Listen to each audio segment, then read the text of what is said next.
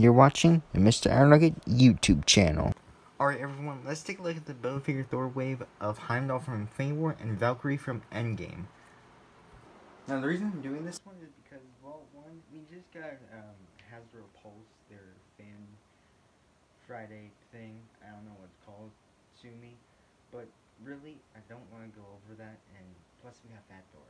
We all need Fat Thor in our lives. So I'm reviewing two Asgardians from the set of the Fat Thor build figure wave. I can't speak right now. This is going to be one take because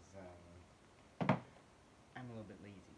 So, without further ado, let's get into the packaging of these figures. Starting with Heimdall's packaging, on the top it says Build a Figure Thor. On top it says 4+, Legend Series right there, and the Avengers symbol right there. Full display window showing a Build a Figure part, we'll get to that later. And the figure itself, then right here it says Marvel's Avengers Infinity War, Heimdall, Hasbro, and on this side we get a good glam shot of the figure. On the other side, the same thing. On the back, the same picture and a little blurb about the character itself. Right here it says Build a Figure Thor. Then there's Build a Figure Thor himself with all the rest of the figures except for one I don't have. I don't have this guy. Pretty disappointed I don't have this guy. I have Cap. I don't have this guy. This is disappointing. So, now let's get the Valkyrie's packaging. Now, Valkyrie, it's basically the same thing. So, Build a Figure Thor, 4+, warning, choking hazard, choke on everything. Legend Series, open display window with Valkyrie and the build figure piece. Marvel's Avengers Endgame, Marvel's Valkyrie, Hasbro right there on the side. Good glam shot of her in her armor on the same thing right there. Avengers logo right there embroidered, and on the same back it's the same photo. Then Marvel Legends Valkyrie. Blurb right there, Fat Thor figures, and the only one that I don't have. Build figure Thor right there, bunch of blurbs right there, and on the bottom it's the same with Heimdall. Didn't want to get on the bottom. So now let's crack Valkyrie open first, because Valkyrie's pretty interesting. So the accessories that come with this figure are the build a figure pieces, of course. So there it is. This is supposed to be Fat Thor's leg when we see him at the beginning of Endgame. So there we go. I definitely love the detail on this. So there is that. And now I'm excited that we're going to get the Fat Thor, because the only part that I don't have is the head, and he comes with 2 heads. So if I can use one of those heads, that would be cool, so that I can actually have a Fat Thor that's in this costume. So there it is, bendable as can never be. I love the detail on it with the blue and the green with the gray shoe right there. Then she comes with sort of 2 accessories. I wouldn't necessarily count one of them as accessory, but she has her sword that she fought Hela with right here. I definitely love this sort of blue right here. It's an amazing piece for the figure, and the white on the bottom with a little bit of silver. You know I love my silver with these figures. Then we have a sheath for this sword, so the sword just goes right in there like that, and I love how the sheath looks. They do not bring up so much detail to this sheath to Valkyrie. Now Valkyrie, technically this isn't a accessory, but she does come with this. It's her cape, but we'll get to that later. You see that there's 2 little ports right there for her to wear it. So let's take a look at Heimdall's accessories. Now with Heimdall, he comes with the Bifrost sword, so this is what helps him open up the Bifrost for Thor and Loki in the Thor movies. And I love this thing. This is awesome to have for a figure. Now, this actually did release with a Thor eye patch version, but he didn't have the sword in the movie because it was concept art. It was in Infinity War Thor. So there's that right there. I wish there was a little bit more gold on this. I'm really picky about paint. So there's not a lot of gold in that. There's some brown, but not a lot. And he also comes with a Build-A-Figure piece. It's the other leg for Thor right here. So just same right there. Yep, okay. And the trays almost fell. And he comes with a cape. Pretty good detail right here. Love it. Looks great. On the back, there's that. Inside, sort of some detail, but not a lot. So now, let's get into Heimdall himself.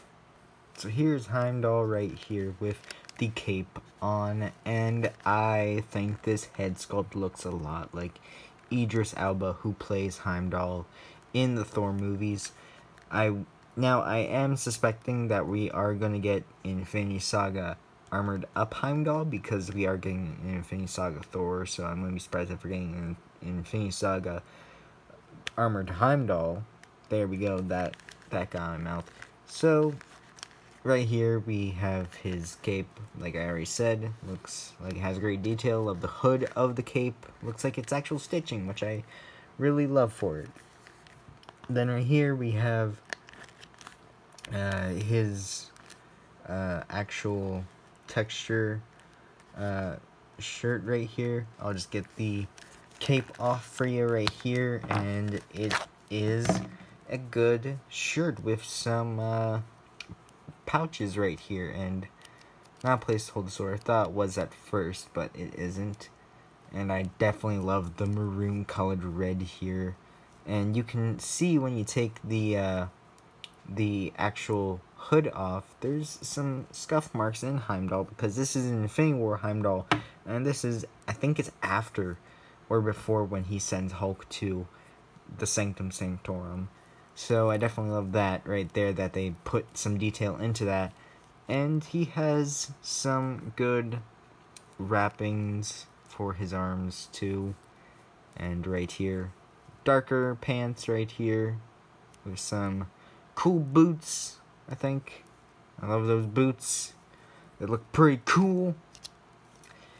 And I think on the head sculpt, and it moves the tripod, I think there is orange in his eyes, which indicates that he is contacting somebody. So this could be when he is sending Hulk to Earth, because I do remember him, I think he contacted somebody while he was trying to send Hulk to Earth. So there is that right there. So now let's get into Valkyrie.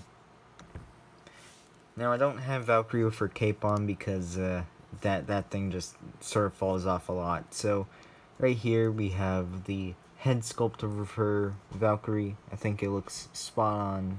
Tessa Thompson right there. I think it looks great right here, and it's up and down jointed too, so that's also great. Love the hair sculpt right here, just down like that. Then we got some gold on the figure with some white. I think my new favorite color is gold and white. I think my two favorite colors mixed here are gold and white.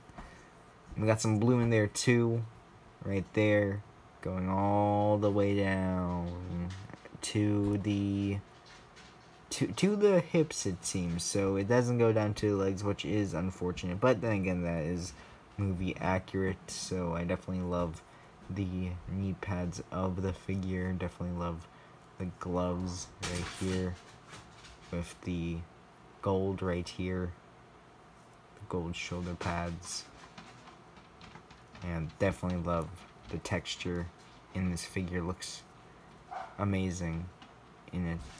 And that's my dog up there. It's kind of not doing too good in this. So yeah, there's a Valkyrie right there. Honestly, having two Asgardians is pretty cool to have in my MCU display right there. It's hard to point to it while you're trying to focus on the camera and then point to it. Point. Okay, well that's not gonna work. But it's definitely cool to have a lot of Asgardians in my display. So I did pick up Valkyrie for that, and I also picked up Heimdall for it. So I feel like if you wanted to have an Asgardian display, I would recommend having these two as your main ones, as he is the gatekeeper to the 9 realms. That's Thor. That is Thor, that is the gatekeeper. I meant to say he's the one that opens the 9 realms. I think that's what his job is, but now he's dead, so we don't know actually. And then here's a Valkyrie. We're trying to fight Hela. on a Pegasus. I wish we got Pegasus. And I wish we got Pegasus. I just wish we got Pegasus. We could have done the Hasbro, please. We could have got Pegasus with Valkyrie. It would have been pretty cool and everything. Just please go give us a Pegasus. I went on way too long. Now, let's get into the articulation of Valkyrie. So, Valkyrie actually has not a lot of up, so that's as far as she can go. And as down as much as she can go, back, ab crunch right there. So then that is a ab swivel right there is what I like to call it. Then both of her arms move up that much. Jointed elbow, only the female figures get that. And then both, and then this hand moves up and down, and the other hand moves side to side, I think. Nope, up and down too. I thought it moved side to side, but no, that would make more sense when she has a sword. So now, she does not have any waist swivel. Her legs go out that much, up that much, back that much. Can she kick her own butt? Yes, she can. And she has some rocker right there. Feet move back that much. A lot forward. And yeah, there is Valkyrie's articulation. Now let's move on to Heimdall. Heimdall without the cape moves up that much, down that much, and then both of his arms move up that much a lot, and he has bicep swivel. And I also forgot to mention that Valkyrie also had bicep swivel. Has double joint elbows, wrists move up and down, ab crunch forward, ab crunch back, swivel at that one. Then there is waist articulation, I think, maybe? I cannot tell. I don't think there is. Oh, wait, there is. Wait, no, maybe there isn't. I don't know. Then splits out that much, then moves up that much, back that much. Can he kick his own butt? He can kick his back. Then he has forward, and then up, then has rocker right there.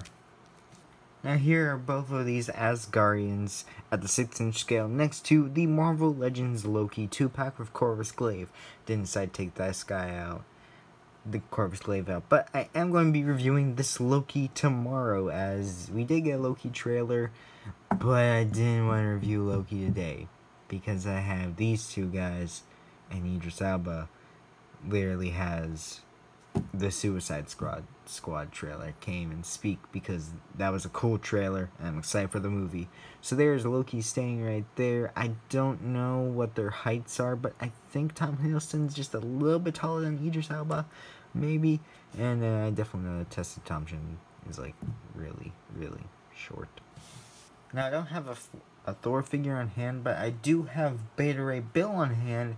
So here are the two next to Beta Ray Bill, and I definitely think we're going to get him in Thor 4 Love and Thunder. That was a tongue twister to say. But yeah, I think we could get him in the movie, but I don't know. So here's the figures staying next to Beta Ray Bill. I'm about to have an avalanche of boxes, but anyways, here are the figures standing next to a normal 6-inch scale figure with the Marvel Legends Night Thrasher. Got it right the first time. Ah. So at the end of the day, these figures are pretty good, and I think they're probably my favorite Asgardians now. Well, technically Valkyrie's not an Asgardian, but we could still go with it. I feel like these figures really are good figures to have on any, like, MCU shelf that you have. Like, it's a must-have for a Heimdall and a Valkyrie now. It's maybe top tier. And now with this rest on my hands, I'm not mad. They're good figures. They're great. I feel like they're amazing. You can't just go wrong with having two figures that are decent quality and have great paint apps and could maybe use a little bit of work, but, you know, almost all of this does too, so I can't really get mad at that. So at the end of the day, Heimdall gets a 8 out of 10, as it's good paint apps, and you really don't get to see a lot with it, with the cloth on, and really I don't see anybody who would have the cloth off for a Heimdall, so I just give it a 8 out of 10, as I'm probably going to keep the cloth on for this figure. On the other hand, with Valkyrie, I give it a 9 out of 10, as it has great paint-ups, as it shows that it's a great figure to pose with, and right here, it just looks awesome. I mean, what can you go wrong with? So, I hope you guys enjoyed this video. Please comment, like, share, and subscribe. And tomorrow, unlike the Cosmic Ghost Rider, I will actually do Loki and Corvus Glaive. I promise, I 100% promise, and I'm totally telling the truth, and I'm totally not going to do another figure. So, I'll see you guys later, and bye. Want to watch cool more epic videos? Click here.